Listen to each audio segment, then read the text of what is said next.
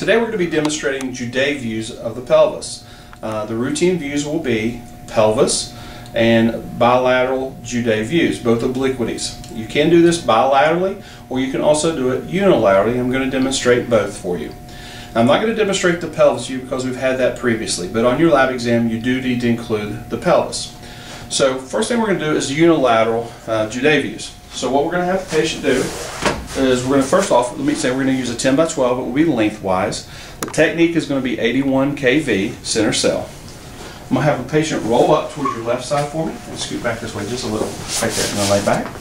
We're going to oblique the patient 45 degrees. Got a 10 by 12. We're going to be centered to the film.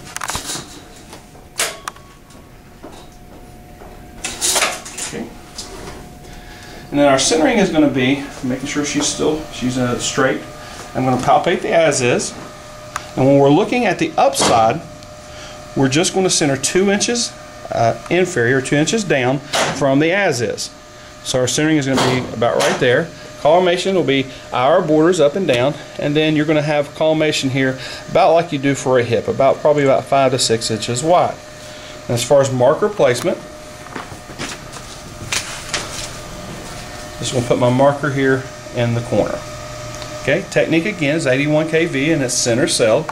Now when you're looking at this right here, when you're looking at the upside, you're seeing the posterior rim of acetabulum and the anterior ilioischial column on this. We'll go over this in more detail during lecture.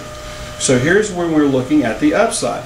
Now instead of rotating the patient, I'm just going to go ahead and show you how to look at the left side, the centering for the downside for the acetabulum. So what we're going to do now is we're going to palpate the downside as is, which is right here, and we're going to go down 2 inches, and we're going to go from that same point 2 inches medial. So we're going to go 2 inches down, and then 2 inches medial to the as is. Okay. Now when you're looking at the downside, you're going to be looking at the anterior rim and the posterior column. Okay, so this is how you would do a unilateral views of the Judet for the Judet method. This is looking at the acetabulum is what they're looking at. Now we can also do this bilaterally.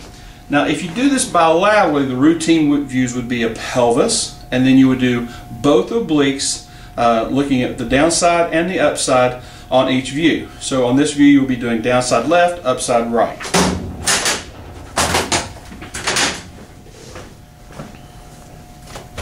So we're going to switch to a 14 by 17. It will be in the film, in the bucky, crosswise.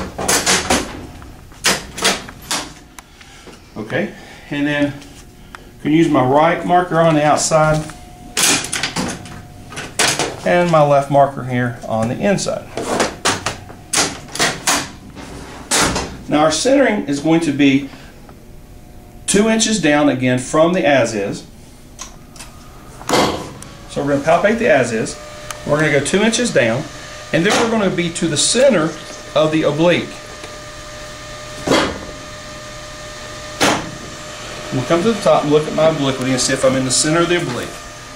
I'm just trying to judge if I'm in the center there. I need to increase to about 44-inch SID. Give me a little bit more room on my collimation. So again, we're 2 inches down. I'm palpating the as is, 2 inches down, and then we're going to be to the center of the patient. And this will show the downside left and the upside right. Okay? And then what we'll do is we'll take the sponge out, have it roll back, and I'm going to have you roll it toward me, scoot away from me a little bit. Okay, rolling back. I'm going to verify again that she is straight. Shoulder, hip the same. Then we're going to palpate the as is again. We're going to go 2 inches down and again to the center of her oblique.